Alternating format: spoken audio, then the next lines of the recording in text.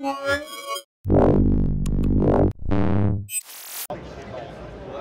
Scott here from Mobile Geeks. I'm at CES 2015, and this video is brought to you by ASUS. I'm here checking out a new nano drone. This is Zano.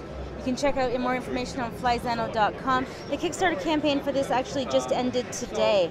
So it's a little quadcopter. It comes with a full sonar array, 5 megapixel camera. It's capable of taking 1080p video as well. So if you are indoors and all flight conditions are perfect, one battery charge will last you about 10 to 15 minutes. I'm hearing around 12 actually. If you're outside and he has to do more computational compute power, deal with wind and other things, you're probably looking at much less. So you can see right here on the front, here's where we have the camera, there we have the sonar array.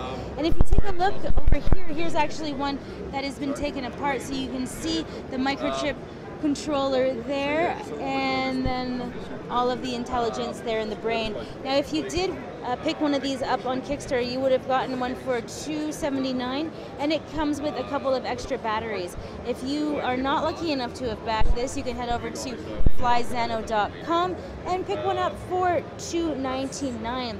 I just wanted to give you a quick look at a tiny little nano drone and the future of selfie taking. This is a very popular concept at CES this year.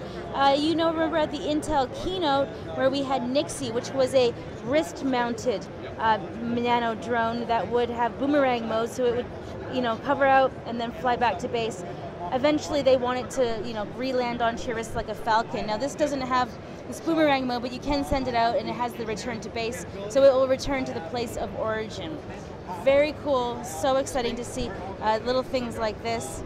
I'm Nicole Scott for Mobile Geeks, taking a look at Zano.